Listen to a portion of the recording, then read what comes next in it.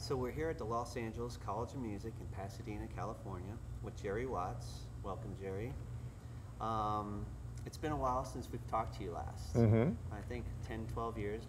Right. How is your position at the bass department chair at the Los Angeles College of Music going? It's going really well. We've been building a pretty great program for a while, so I have a pretty amazing staff of bass teachers. And we have also an amazing master class roster, so we're bringing in people from the outside, and we get really just a broad overview of the different kinds of bass playing, different kind of concepts, different ways of thinking about it, and I think it's a really unique and very cool thing for the students here. We talked a little bit before about different schools and stuff. What do you think makes the Los Angeles College of Music a little bit different from some of the other schools that are out there now? Well, it's really awesome, for one. You know, it's probably one of the best things about it, I think, is just that it's a smaller place. It's pretty intimate, so we have very small class sizes, and so that just affords the student access to the teachers. They get a lot of extra attention, a lot of extra focus. Anytime we do have a master class, you know, they're able to have contact with the people that come in, and really a lot of times the students will follow up, maybe have a private lesson, or you know, go and see a show the guy is playing, or what have you. Yeah, and also you know, we're in Los Angeles, but actually in the city of Pasadena, so it's just a little bit outside of the madness of downtown and Hollywood, and I think it's probably a better environment overall, study environment. You know, less things pulling on you, and a little bit more chill, a little safer, which I think is a plus. Yeah.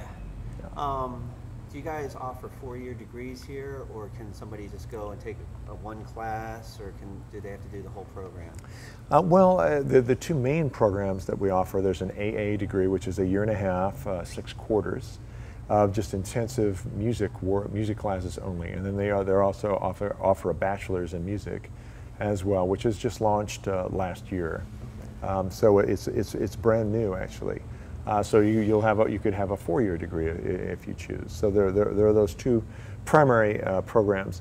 You know, they do have some weekend you know, kind of weekend intensives that outside people can take, and once a year, right before summer begins, on our break, they have like a summer music camp, and that people could, you know, attend that for a week of intensive study. And that's held here at the... That's held here, yes. Okay, great.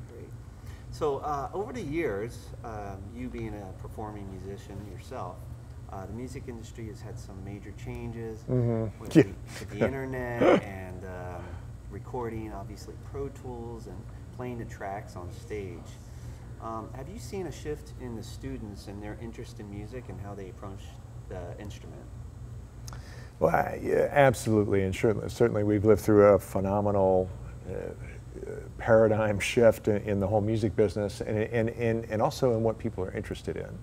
So one of the things that happens is that people have come in and they've seen, they have a lot of exposure to things on YouTube, so they've kind of I heard someone say they learn by eye, basically, and so that's quite a change from the way that you and I learned music, which was by ear, and so, you know, so there's that changes things. It changes the way they think about the instrument and the purpose and the function of the instrument. So we kind of have two camps, and we have people that are interested in kind of traditional or regular bass playing, and then there's been just an explosion of soloistic kinds of playing, an explosion of new techniques and new forms of expression on the bass. So we have people that are really interested in those things. So what my idea is to kind of bridge that gap and to kind of embrace both things. Both things are going on. Right. Yeah. You've done a lot of recording projects in your career. What advice would you give to, you know, players looking to break into that side of the music business, as opposed to, like, you know, playing live? How do you get into that recording thing? Yeah, that's the $1 million question, first of all, and it's changed remarkably. So people do the recording business as a business has shifted, as everyone knows. So to hold up an old model of what it is or how to do it, it doesn't really make a lot of sense to me. You know, these days, people have to be, you know, technologically literate. They have to be able to record themselves in a whatever yeah. program you're using, you know, in whatever their, you know, the DAW of their choice. But you know, and be conversant with how to, you know, send files and all those sorts of things. As far as getting called for that, you know, it's requiring a deeper level of understanding about engineering, how to be an engineer, what made those sounds of the past. A lot of times people are reaching back to the past, vintage sounds, and what were the elements in the recording process that allow them to arrive at those kinds of sounds. Is that something you guys touch on during like your curriculum? Yeah, sure. So we have, for example, there's a great bass player, Mark Brown, who teaches studio bass here, and so excellent. Those kinds of things are addressed. Although it's endless, sure. But we want people to be certainly musically literate in all the traditional ways you would think of. So in terms of harmony and theory and air training and piano playing, and of course literate in all the standard things about bass playing, stylistic awareness and kind of competency, and you know, things about reading, and of course everyone, not everyone, but people are, you know, real interested in jazz and improvisation, so they've got to have a knowledge of that. But in addition to that, this technological component is just, it's, I think today, a given.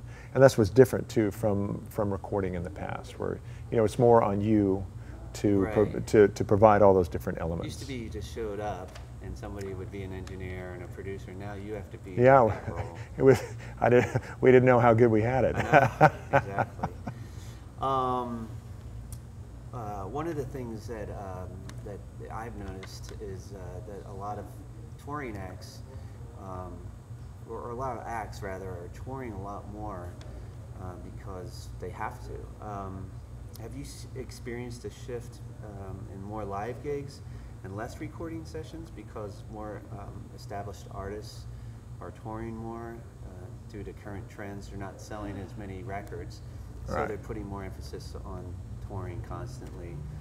Have you noticed that yourself in your professional experience? Sure. Well, I'm seeing it all around me. One of the things that's different is that you know, I mean, well, there are a lot of things that are different, but you know, certainly the pay structure has changed a lot. So there's opportunity for people to go out, but for young players, like what they're being offered as a weekly salary is sometimes like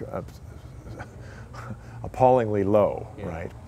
But that said, certainly with the demise of the record business and the old model of record companies and so on and so forth, people are going out and touring more, and yeah, there's a huge change. One of the things we do here, one of the things I started here was a synth bass class that's taught by John Herrera, who's long ago graduated from here, an incredible bass player and synth player, but also one of the editors of Bass Player magazine, and so he's been teaching a synth bass class because honestly, that's real common. Any pop gig like that, you might be playing bass, but you'll also be asked to deliver something on a synth. So, you know, that's one of the things I'm doing to help. So you guys kind of keep up with the current trends and whatnot.